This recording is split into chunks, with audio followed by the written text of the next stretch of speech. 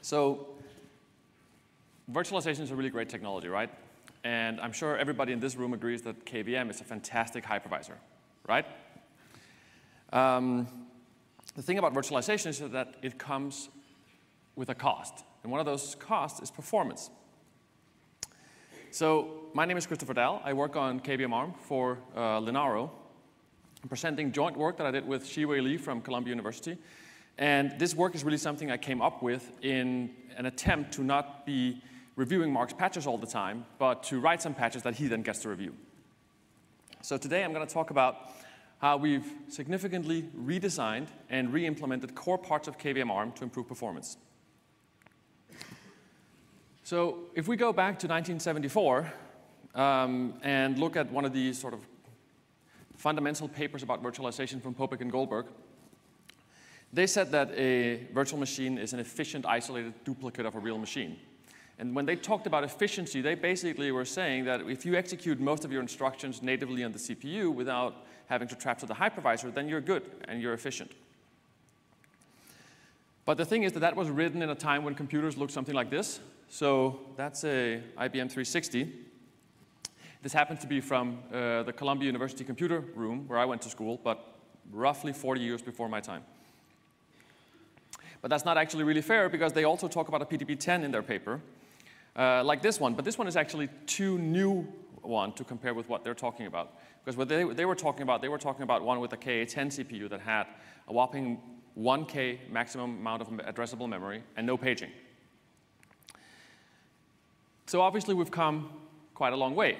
Today we have machines like these. It's a dual-socket KVM Thunder X with 96 cores and a lot of high-speed I/O. And when we talk about virtualization performance in modern-day computing, it's not enough that we just execute most instructions for virtual machines natively. We also have to be fast when the hypervisor has to support the VM for doing things like fast I/O or interprocessor communication between your 96 cores. So back in the day, we did virtualization with trap and emulate on virtualizable architectures. Right? We did that by running the hypervisor in the privileged CPU mode, and we ran all of our VM, including the kernel and user space, in a non-privileged mode. The problem is that some architectures are not what we call virtualizable. In fact, that's what the 1974 paper was about. It gave you a strict set of requirements for when an architecture is virtualizable, and that means that you can do trap and emulate virtualization. ARM and x86 are examples of architectures which are not virtualizable, and what they did is that they introduced hardware support for virtualization, right? And KVM came out as a hypervisor specifically designed to support hardware-assisted virtualization. But the thing about ARM is that the way that ARM designed their hardware support for virtualization was very, very different from what Intel did. So if we look at a conceptualized version of what Intel does, they basically took your entire CPU protection mechanism and all your CPU modes and duplicated that and added a concept of root versus non-root mode, really orthogonal to your CPU modes. And root mode was designed to run the hypervisor or native operating systems, and non-root mode for running VMs. And then you switch between these two using specialized hardware mechanisms, the VM entries and the VM exits. And what they do is they essentially save and restore all of your state of your CPU into a specialized structure in memory, the VM control structure, or the VMCS. ARM did something very different. They decided to build virtualization support into their protection mechanism. So the basic ARM protection mechanism has two execution modes, EL0 to run user space and EL1 to run the kernel. The ARM virtualization extensions add an additional mode, not orthogonal to your CPU modes, but part of that scheme, to run hypervisors. It's called EL2. EL2 is a mode specifically designed to run hypervisors and not full operating systems. What does that mean? It means that it has less features than EL1, designed to run the kernel. It has reduced virtual memory support, and it has very limited support for interacting with user space in EL0. That works really well for a type 1 hypervisor like Xen, because you just write the hypervisor to run in EL2, and you run your VMs, run Linux, in EL1 and EL0. But for KVM, we kind of have to put everything upside down. The problem with KVM is that it's integrated with Linux. Linux is a full operating system designed to run in EL1, and KVM can't run VMs on ARM without running something in EL2. So what do we do? Well, the way that KVM ARM works is that it uses something called split mode virtualization, and the idea is that you split the execution of the hypervisor across both EL1 and EL2. But really, this very unfortunate side effect of that is that you're now multiplexing EL1 state between your VM kernel and your host kernel. And interestingly, x86 sort of has to do that too, but they have their fancy hardware mechanisms to multiplex their CPU mode. On ARM, we have to do it in software. Right? And we do that in the part of KVM running down in EL2.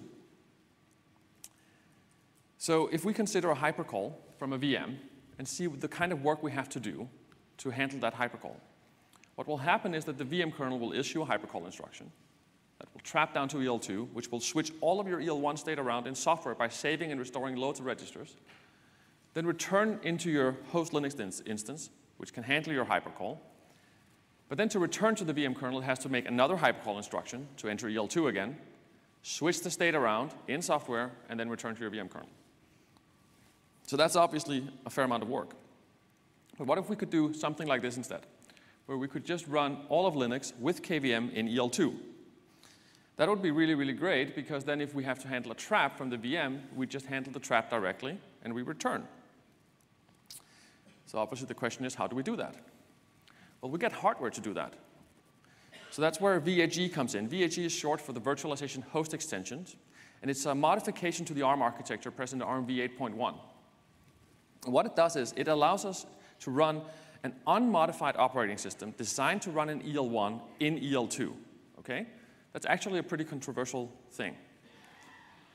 It gives us 5 things.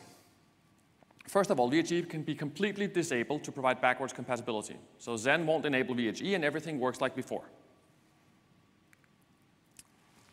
The second thing that VHE gives you is that it expands the functionality of EL2. So if you remember, I said that EL2 was specifically designed to only run hypervisors and be limited compared to EL1.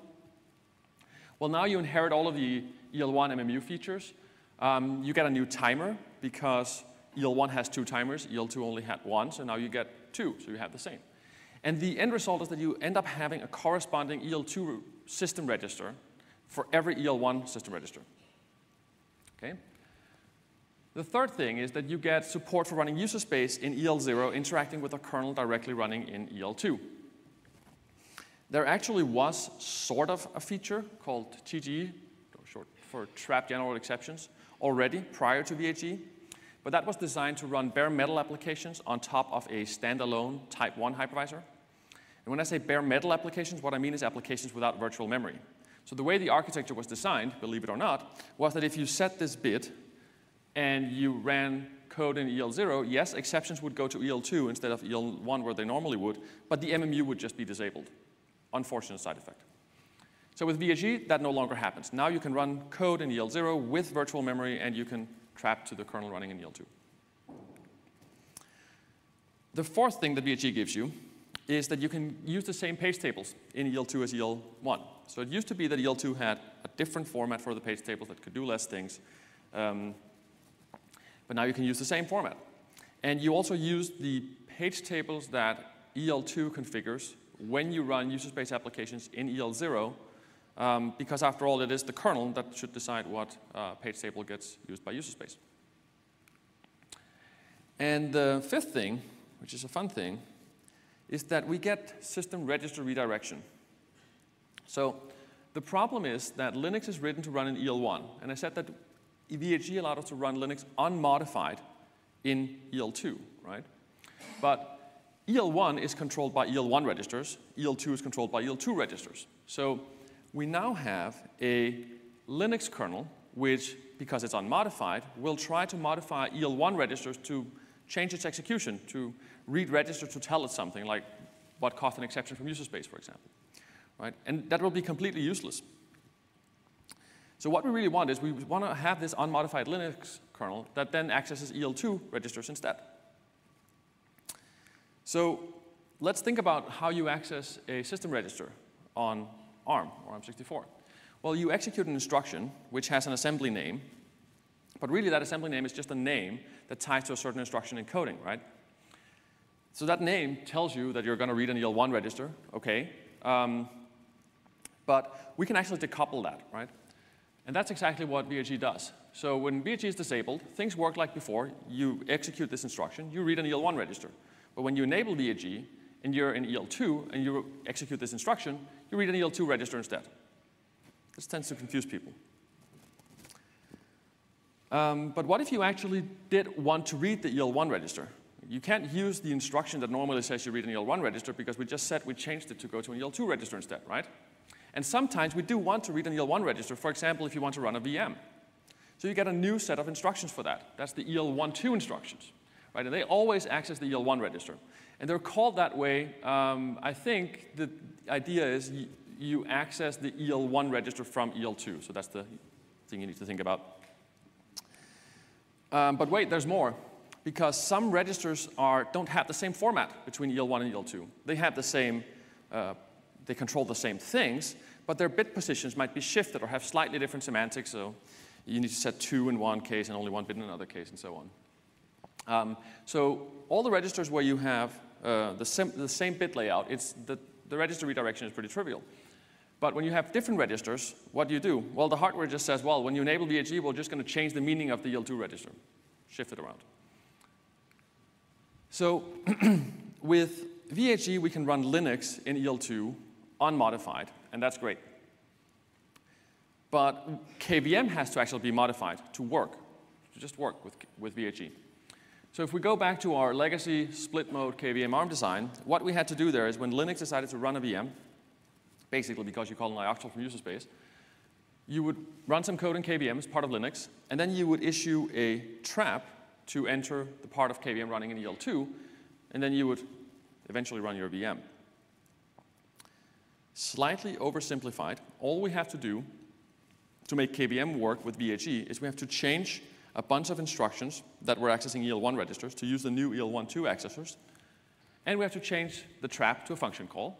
Now everything runs in EL2, and you're golden. The problem is we don't have any VHE hardware, so we have no clue how this is going to perform. Some VHE hardware is beginning to appear, but there's really nothing publicly available yet. We can't really use software models to validly evaluate performance. So what do? Well, what we did was we modified Linux to run in EL2. So that would give you a good measure for how VHE would perform on current hardware that doesn't have VHE, right? And what we do is we modify Linux to access EL2 registers instead of EL1 registers, to use the EL2 special virtual memory subsystem instead of the EL1 one. And we figure out a way to deal with exceptions from user space running in EL0. The system register access thing is pretty easy, or pretty crude as well. We just use an if-def. You could use an alternative instruction patching, at least for stuff that's running after the alternatives are up. We didn't bother for the purpose of what we're doing.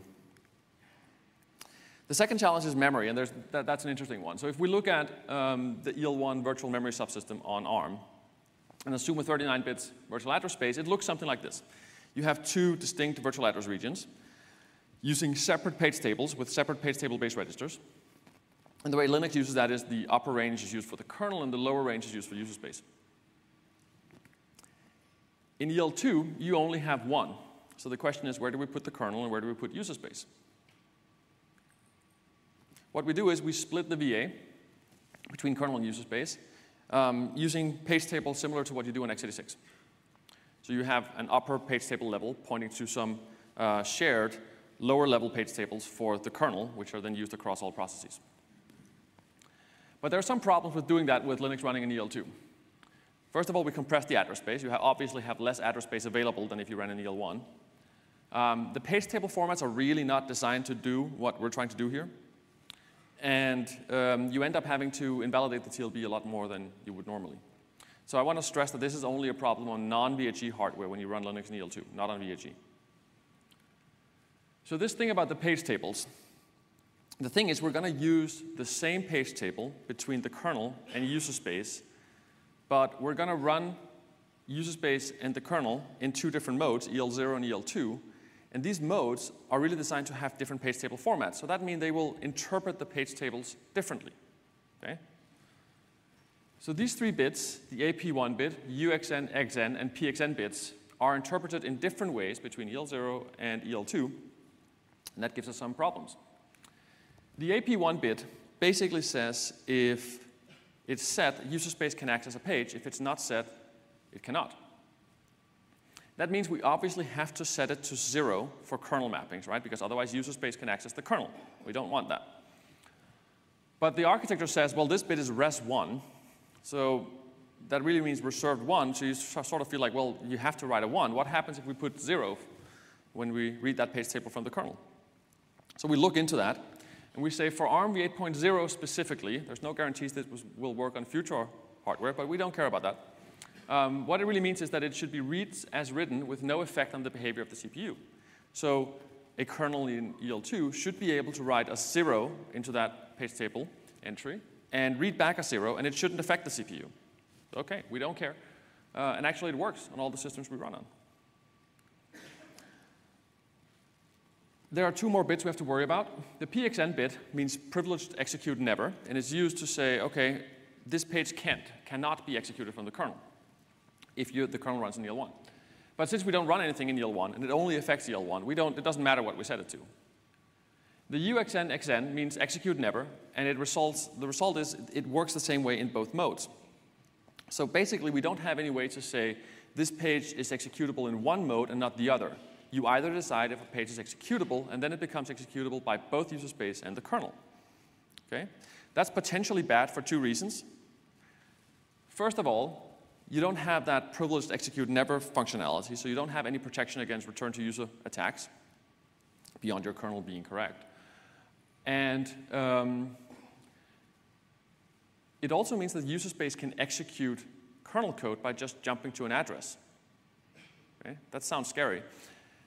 It can only execute kernel code with user mode privileges, though, and it can't read or write kernel code. So it's sort of similar to doing // on VM Linux. But yeah, I mean, the best I can say is that it's not more secure. Another problem is we don't have ACIDs in EL2. So address space identifiers is this thing where, depending on your context, you can attach a tag to entries in your TLB.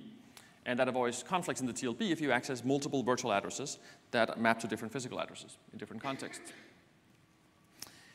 It's not really a problem for the kernel because it's global across all processes. But when you do get user or put user, you start accessing user space addresses, right? And they can have conflicts. So if you run your kernel in EL1 as normal, you will use the ACID of the process you're executing under. But in EL2 just doesn't use it, doesn't use ACID. So you have to invalidate all of the EL2 entries in the TLB every time you switch a process on the host. And then the third challenge was this thing about running user space on top of a kernel in EL2. So we generally want to take and handle exceptions in our kernel, no matter where it runs, right? So if you take an exception from user space, you want it to go to the kernel if it runs in EL1.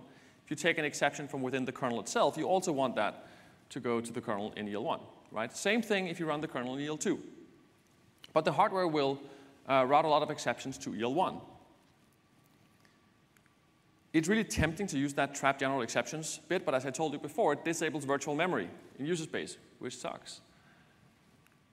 So what we do is we install a little shim, which is basically one page of code that just in software forwards the exception from EL1 down to EL2, and then we modify the exception entry path in the EL2 kernel to figure out that, oh, this exception really came from EL0, but it looks like it comes from EL1, and so on.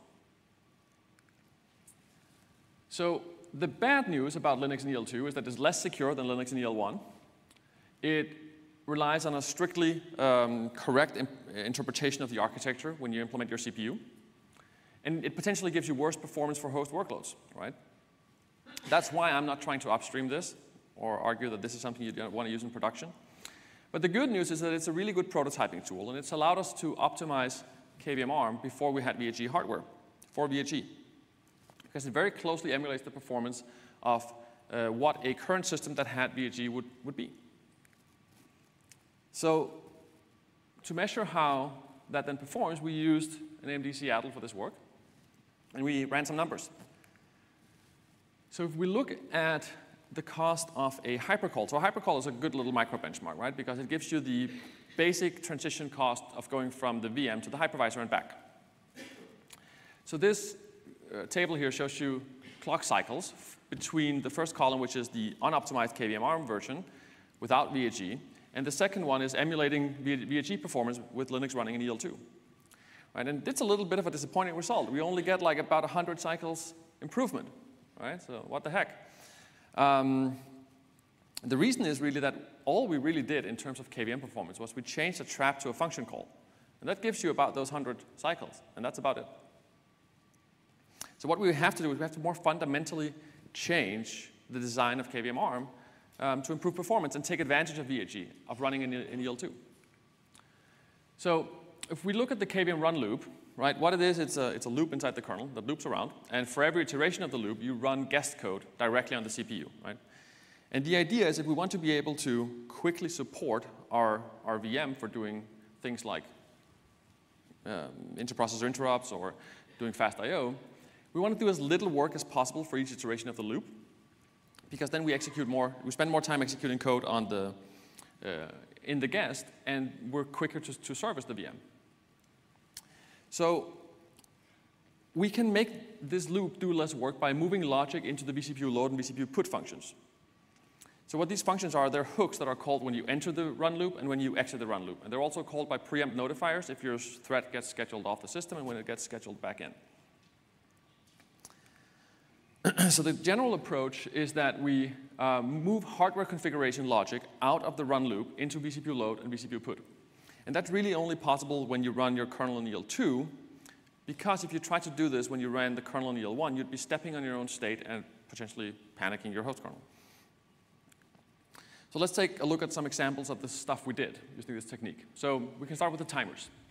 So the ARM generic timers is the official name of timers for the ARM architecture. That's what they're called in the architecture document. We call them most often the architecture timers or the arch timers. The reason for that is that there used to be this mess of ARM systems that had all sorts of random peripherals as timers just attached to your system. And at some point, ARM came around and said, let's build some timer functionality into the architecture. And therefore, people started calling it architected timers as opposed to the non-architected timers. So that's what the name in the code as well, if you go look. What they give you is that they allow guests to directly program timer hardware to enable and disable timers, to change the deadline of when the timer is going to fire. But when the timer then does fire, that just generates a normal physical interrupt, which always traps to the hypervisor, and the hypervisor has to deal with it somehow. The way we used timers in KVM ARM was a little bit interesting, though. What we did is, on every entry to the guest, we took the guest state from memory and programmed that into the hardware. Then we were running the guest, and the guest could mess around with the timers without trapping to the hypervisor.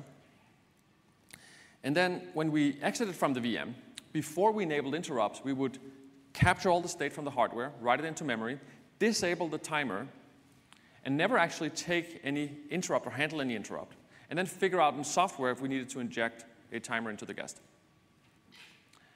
With optimized KVM ARM, what we do is, at vCPU load time, we program the timer with the guest state. Again, when the vCPU is running, the guest can program the timer without exiting to the hypervisor. When the timer then fires, we don't disable it. We just enable interrupts on the host. And now we can handle interrupts on the host side and inject virtual interrupts to the guest directly from the ISR. And the benefit here is that we end up doing no work on vCPU entry and vCPU exit. We also improve how we handle EL1 system registers. We avoid saving and restoring the EL1 state every time we go between the VM and the hypervisor, because we now can do that in vCPU load and vCPU put. Another thing we do is we stop enabling and disabling virtualization features or traps every time we go from the hypervisor to the VM. So why did we do that before? Well, you had your host Linux instance running in EL1, and you had your VM kernel running in EL1. You didn't want your VM kernel to be able to manage your underlying hardware or access all memory on your system, but you did want your host kernel to be able to do that. So the way we did that was whenever we entered the VM, we said, let's enable stage 2 memory translation. And when we came back, we disabled it. So we essentially made the host Linux instance more privileged than the VM kernel, even though they're running in the same CPU mode. Okay? In the optimized version, we just configure the hardware once, and we never touch it again. And why can we do that? Well, that's because EL2 is never affected by the configuration of the virtualization features. It never really traps. And EL0 follows that when it runs with TG as part of the host Linux context. Finally, we completely rewrote what we call our well switch code. So our well switch code is essentially the software implementation of the VM entry and VM exits on x86. So basically what we do is we have a single static key in the run loop that says, if you're on a VHE system, call this function. If you're not on a VHE system, then make a hypercall instruction and jump into EL2 and run another function. The VHE function ends up being very, very simple. It only switches a few registers around, and that's it. The non-VHE one is pretty complicated.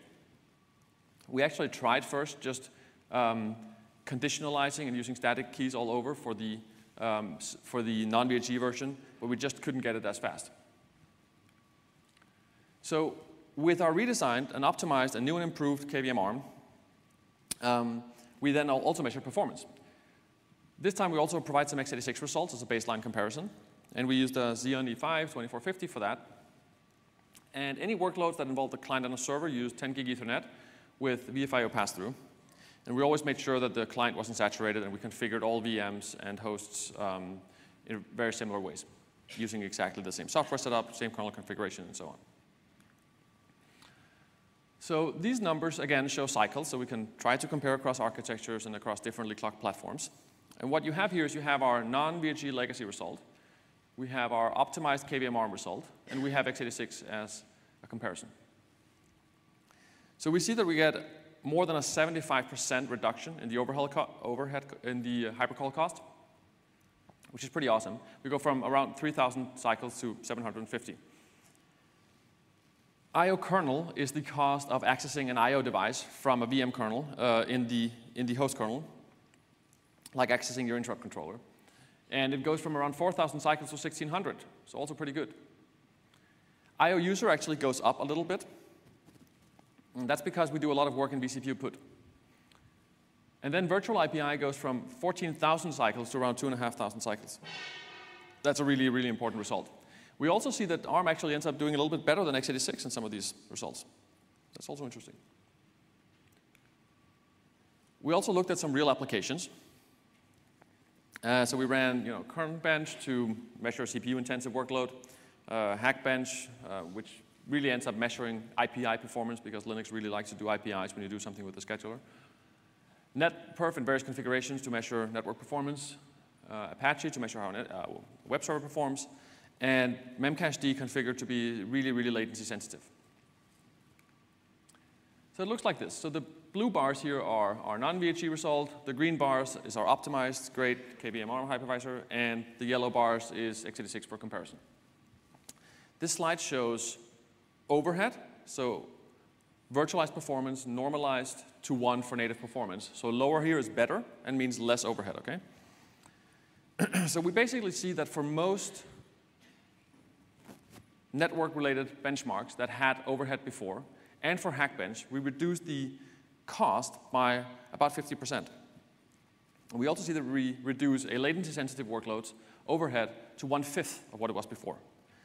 And if we compare optimized KVM ARM with x86, some cases x86 is a little better, some cases ARM is a little bit better, but we're sort of leveling the playing field.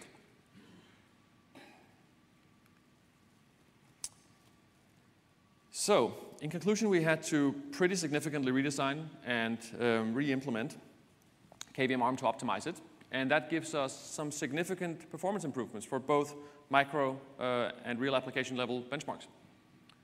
We end up having similar or better performance characteristics compared to x86. And this work is published in Usenix this year, so if you want to go read a lengthy analysis of the results, I recommend that you read the paper. In terms of code, we already have V4 of the timer optimization patches on the list. The core optimization patches are in their first version. They're on the list. The whole Linux and EL2 thing is hosted on GitHub. Disclaimer, it's completely unsupported. Like, you can look at it, you can have fun with it, play with it. It works on the kernel version that's there, but I don't plan on doing more work on it. I hope to upstream the first two by 4.16, but it depends on how things will go. And then, here's the thing. If you feel really, really sad because you missed your chance to review the ARM64 hypervisor implementation the first time Mark did it, or when he did it the second time, when he rewrote all the assembly code into C code, and you just can't get over the fact that you missed the chance, right? Then here it is. Here's your final chance to review core ARM64 hypervisor implementations, okay? It's a gift from me to you. And that's it. Thanks for listening.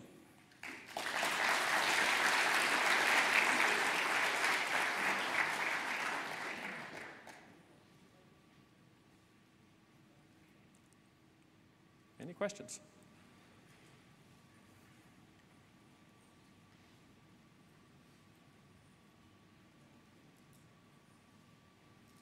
Nobody's wondering why it became more expensive to go to EL1, or sorry, to go back to user space when you did an IO user access after the optimizations? We moved logic from the run loop out into vCPU put, right? But it's the same logic, so why did it become more expensive?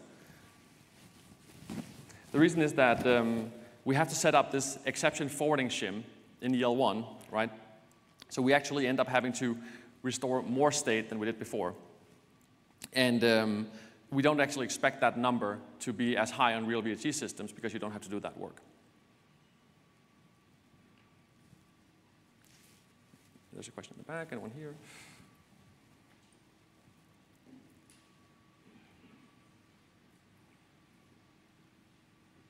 Just at the end, when you compare the application workload, do you, I see you use x86, right?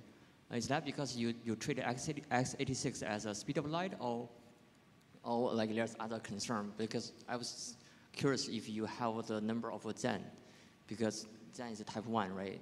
I mean, as you said, type 1, you don't have to do much modification. So sorry, I didn't hear your question about x86. So I'm just basically curious if you have the number of when you run the application on Zen. As part of this work, I didn't actually compare against Zen, but I did do a performance study before of KVM ARM before it was optimized against Zen. And there's a paper from ISCA last year which outlines that. And what that actually really shows is that Zen ends up performing worse without pass-through if you do VirtIO or Zen PV than KVM ARM when KVM ARM was not optimized yet. So for pass-through, I don't know how the picture will look exactly, but I don't know how it will look on future hardware.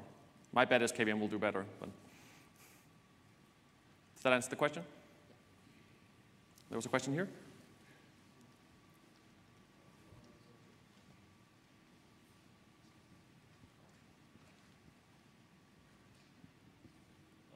I want to ask, you are comparing with x86 performance. So you already had 2-3 iterations of work, so you're still trying more, or you're just done with by comparing with x86 and whatever numbers you have got and you're okay with that? So the question is if I'm planning on doing more experiments with more results on x86 and ARM, basically? Yeah. As soon as I get my hands on VHG hardware, I'd love to do some more measurements.